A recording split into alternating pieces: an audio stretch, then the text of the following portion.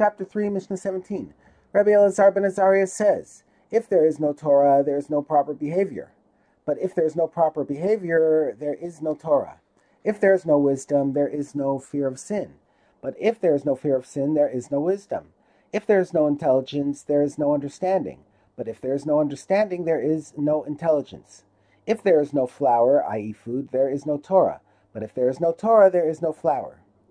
It was stated in Mishnah 9, anyone whose actions are more than his wisdom, his wisdom will last. But anyone whose wisdom is more than his actions, his wisdom will not last. Rabbi Elazar ben Azariah provides a metaphor for this teaching.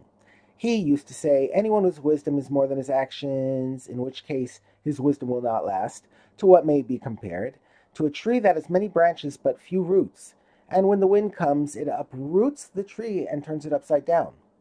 As it is stated in Jeremiah 17:6, he will be like a lone tree on the plain, which will not see when good comes. And the tree dwells in dryness in the wilderness, a salty land where nothing lives. But if anyone whose actions are more than his wisdom, in which case his wisdom will last, to what may be compared, to a tree that has few branches but many roots, such that even if all the winds in the world come and blow at it, they do not budge it from its place.